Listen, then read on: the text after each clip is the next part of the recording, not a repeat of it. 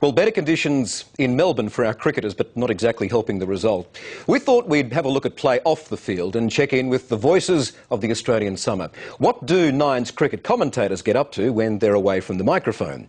We spent the day with Richie and the team to find out. At that instant, I'm extremely nervous. Just call it as you see it. And something's not quite right. Inner sanctum, this is a place of mystery and secrets. The secrets and everything else start out in the middle, before a ball is even bowled. And for commentators, rain doesn't just stop play, it can stop their pitch report as well. All right, let's go to the studio. Let's change now. Let's go straight up. Is that everyone? Yep, everyone. Yeah. Everyone to the studio.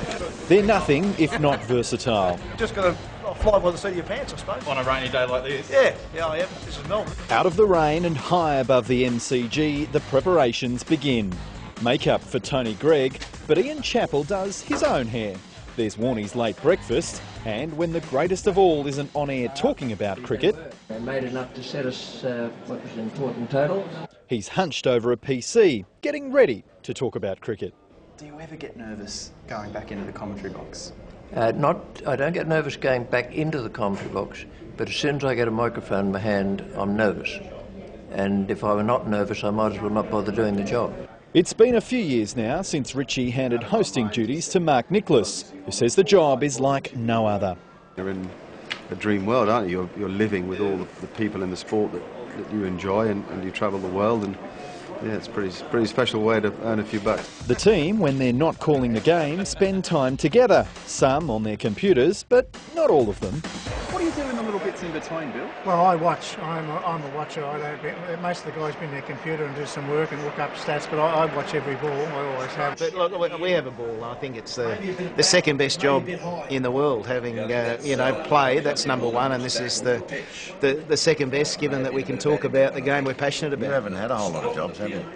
This is a proper job. Yeah, but I mean before this. And while Slats and Heels rev each other up, Tony Greig's a little more organised. I always carry a little notebook, and that last session, for example, I went in with the fact that we had record ratings yesterday, which was great. It's always a good sign. Yeah, always a good sign.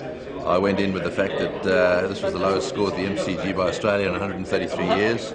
So this is where the preparation happens, but don't be fooled, the commentators get some exercise during the day as well. It's about a 15 or 20 metre walk from in there to where the magic happens, the commentary box and the best seats in the house. It's an extraordinary view, but actually a pretty confined space, crammed not only with commentators, but statisticians and producers.